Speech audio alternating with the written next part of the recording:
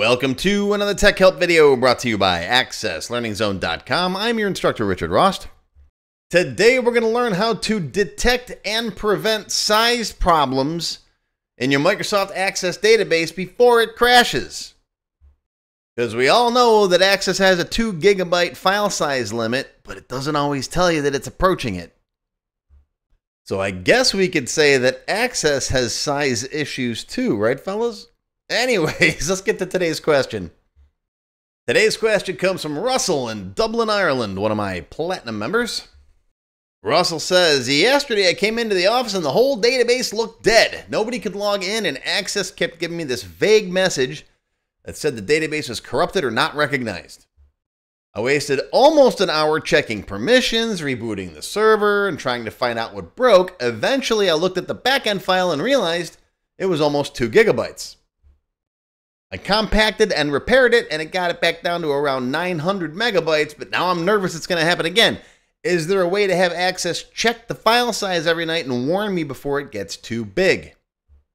Well, yes, Russell, this is a common problem when you start pushing that 2 GB limit.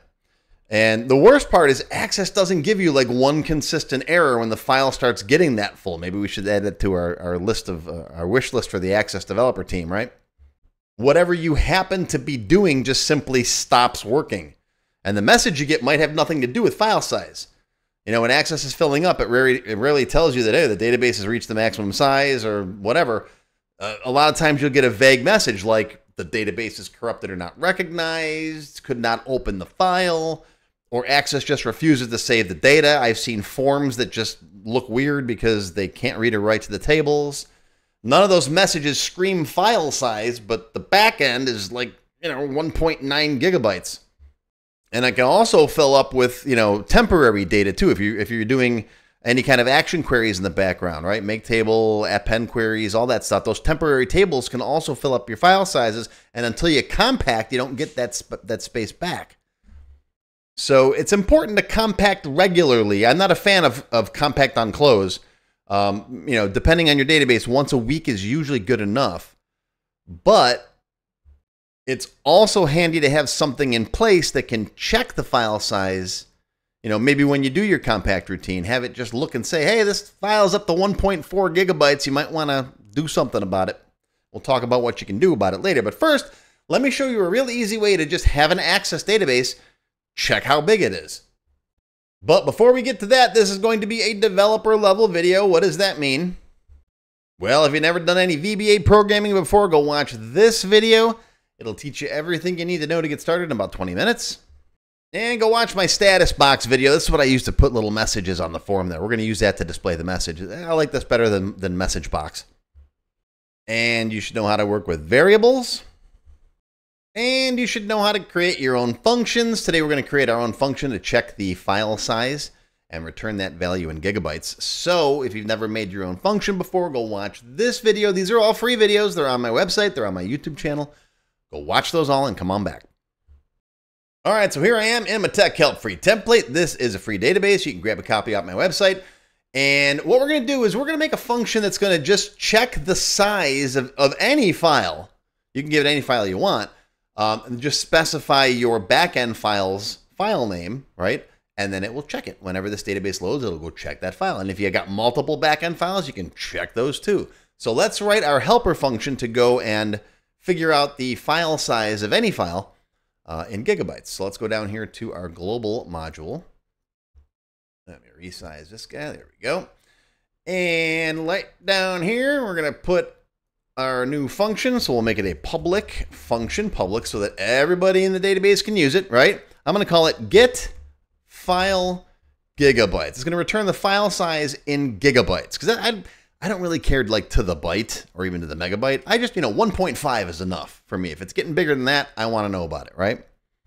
If you want it more granular than that, if you want it in megabytes or kilobytes or whatever, you can change it easily. You'll see in just a minute. All right, we're going to send into it a file path as a string. So the full path and file name of your database file or whatever file you want.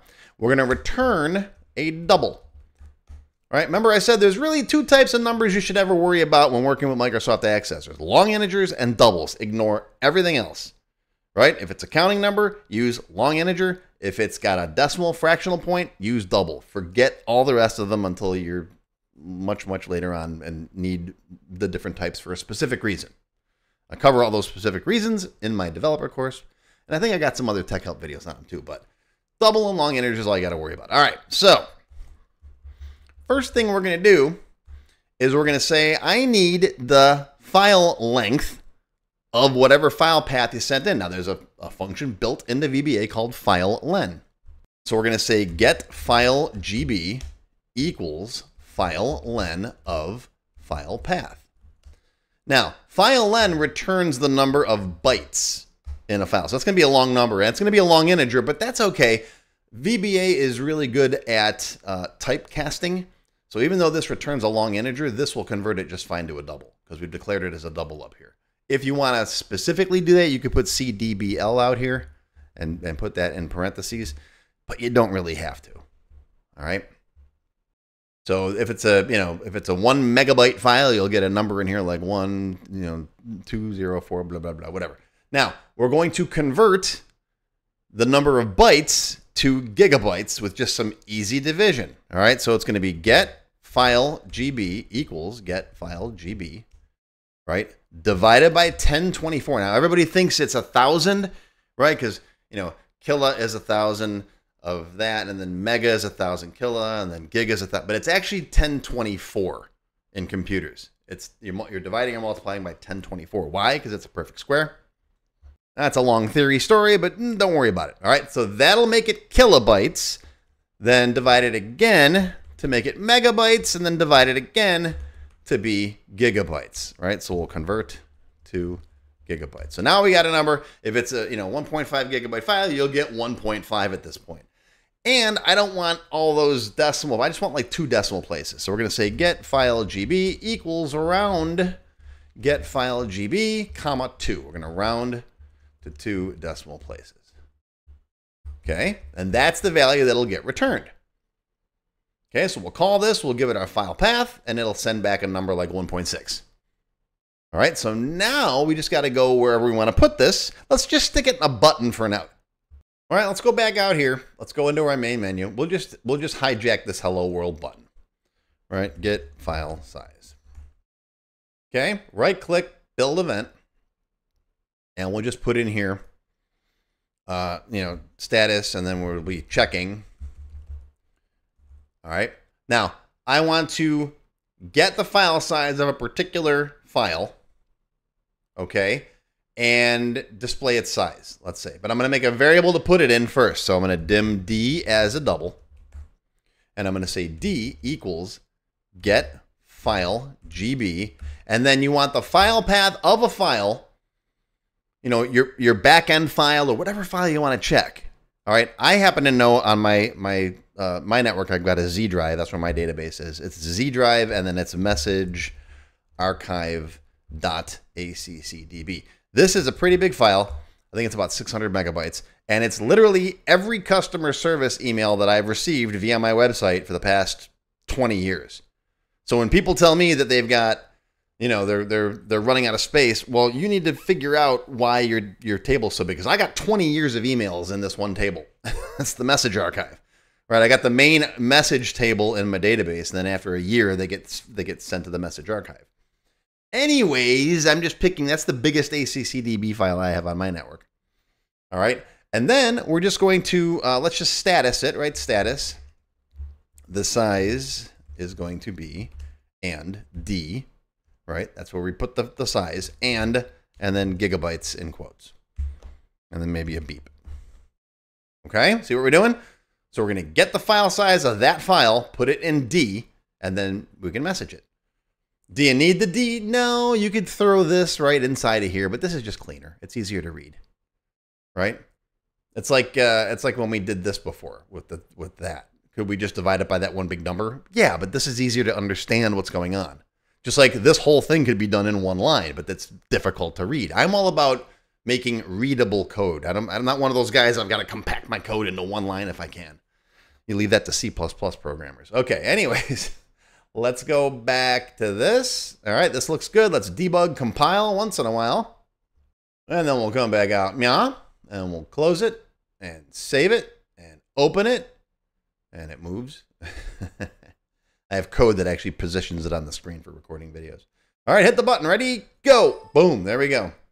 Size is 0.62 gigabytes, and that is correct. I double checked. Okay. And so what you'll basically just do now is you can run it manually if you want every time you log in, or when you open the database, right? You could put this inside your onOpen event or your onLoad event for the form, right? So come back here. Maybe if you want this to be automatic, come into your forms events. I got several different videos on form events, right? I already have an onLoad event in here. This is for me. This is my load app window position. It positions, like I just said a minute ago, it positions the window. But after that, right, we can say check DB file size in here, and then we'll make another subroutine, right? Private sub check DB file size. And in here, we'll do this stuff. Watch, we'll take this. Well, we don't need the beep. We'll take this stuff, right? We'll stick it up here. And then you could display that every time if you want, just so that you know when the database is loading, it's doing its job. And you could say something in here like if D is greater than 1.5, then, you know, we'll just status, you know, compact soon or whatever. You could have it play bells and whistles and sing an opera. Or I got my database so it plays lots of Klingon sounds and stuff when things happen. I got a whole separate video on playing sounds. Search for it on my website or on my YouTube channel. You'll find it. Okay, so now we'll save it. Actually, what we're going to do is we're going to come down here and we're going to say check DB file size right there. So the button does the same thing now too, right? The button will say checking, and then it'll do this, and then it'll come back here and beep. All right, save it, debug, compile. Let's close it, open it. And now notice, look, when it ran, it says size 0.62 gigabytes. Everything's good. Okay, let's change that. Let's say it's got to be more than 0.5, right? 500 megs. And now, when I run the database, burp, compact soon. You can have it, you know, throw up whatever flag you want, open a big warning message, play a sound, play a rush tune, whatever you want to do, right? And now you'll be notified, hey, this file's getting pretty big. You might want to compact that. Okay? And then you can call this for each backend file you want. If you got 6 backend files, just call it for each one of those. If you got a log file, that's a text file on your network, and you want to check the size of that, I have a couple of those. Just, you know, put whatever size you want in there, and it'll check it for you every time you log into the database, right? It's not that hard. It's the file len function. Where are you? Come back here. This guy. There's several different ways to check the length, the size of a file. That's the easiest one. And I teach more about that in my Access Developer series. In lesson 31, we cover file len. Let's see, what do we got in here? That's navigating files and folders, the dir function. There's file len, copying files, all kinds of stuff. Compacting your backend files automatically. There's all kinds of cool stuff in this video. This is, I think, part 2. We're doing classic VB file handling. What do we got? Part 30. Let's see. We got, reading and writing text files. There's all kinds of stuff. You name it, I cover it. Now, members, what we're going to do in today's extended cut is we're going to write a routine that will automatically check all of the backend files for every table in your database. Because I know sometimes I'll create a new file, like put a table in it, and then I'll attach it to the database, and then I'll forget that I added a new table. I'll forget to put it in this check routine. So this will just go through all of the linked tables in your database, and for each one of those, it'll check its backend file.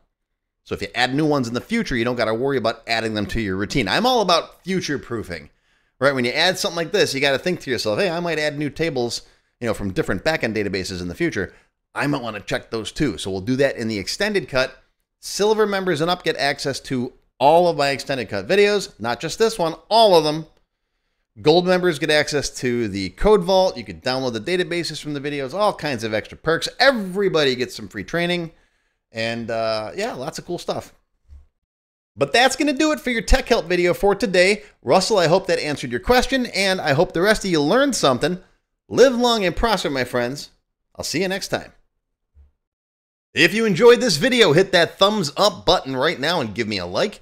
Also, be sure to subscribe to my channel, which is completely free, and make sure you click that bell icon and select all to receive notifications whenever I post a new video. Do you need help with your Microsoft Access project?